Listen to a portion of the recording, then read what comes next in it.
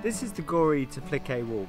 It starts off at Gorey, where we can see a fantastic sequence of Ice Age deposits, and then takes you around the bays and headlands of the east of the island up to Fliquet Bay, which preserves peats and marsh deposits from a cold stage during the last Ice Age.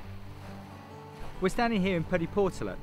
This is just to the north of Monolguy Castle, and within this little bay is preserved a really significant sequence of Ice Age deposits that potentially document climate change and environmental change over a 100,000 year period.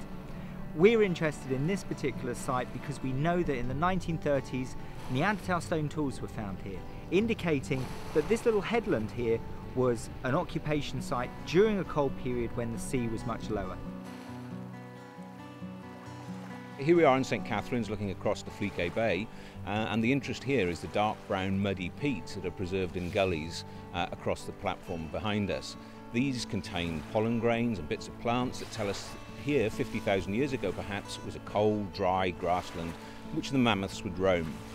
Looking out to sea, and coming a little bit more recently in time to about 8,000 years ago, you'd have seen a large river flowing between here and France, and there are peats associated with this river too.